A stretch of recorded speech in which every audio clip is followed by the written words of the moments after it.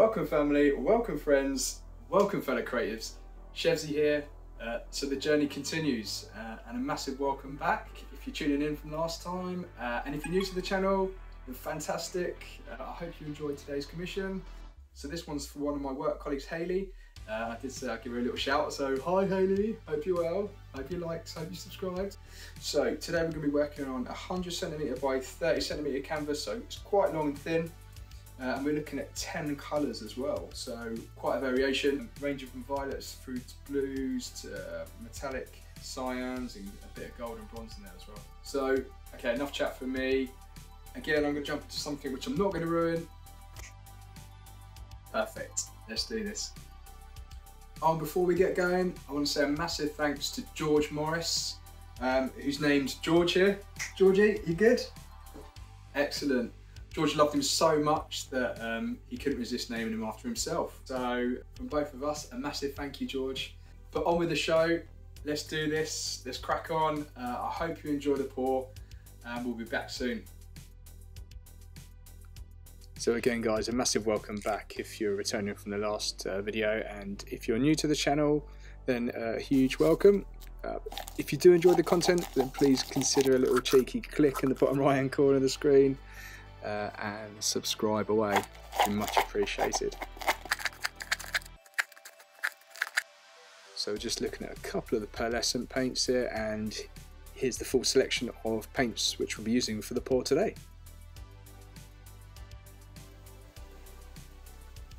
So I use a pouring medium, which is a 1 litre bottle here from Hobbycraft. It seems to mix very well with the paints, and quite a large bottle, so will go a long way.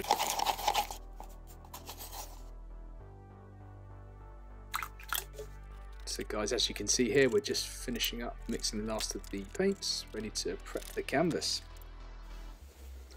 Always a good idea to make sure your canvas is on a level. It helps with drying and ensuring that the paint doesn't fly off in random directions. So we're going to do a split pour. We're going to have one side white as a base coat, which you can see here.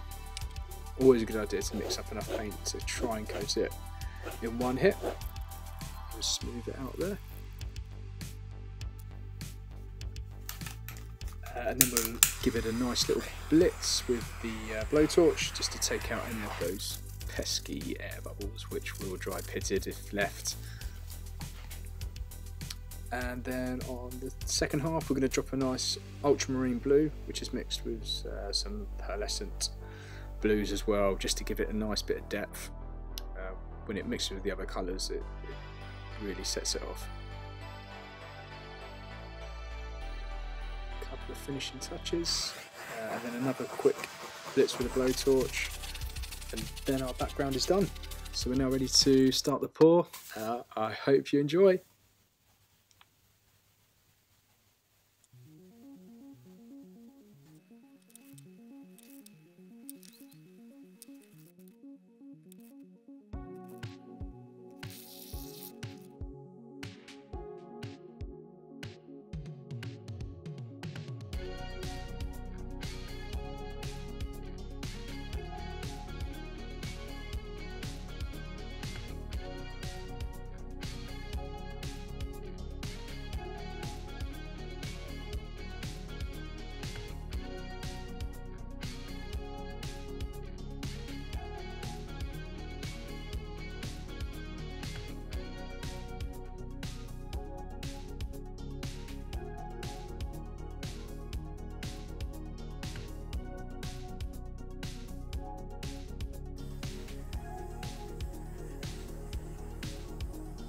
So the big thumbs up to signal that we've finished this one, and here is the wet version of the pour.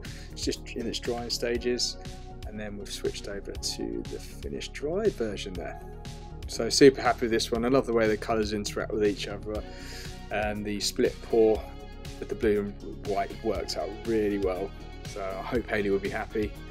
If you'd like to subscribe, it'd be fantastic, and I'll see you on the next one. Cheers guys. Welcome family, welcome friends, welcome fellow creatives. CHEVSY here, and the adventure So if you are new to the channel, then a huge welcome. I hope you enjoy. I hope you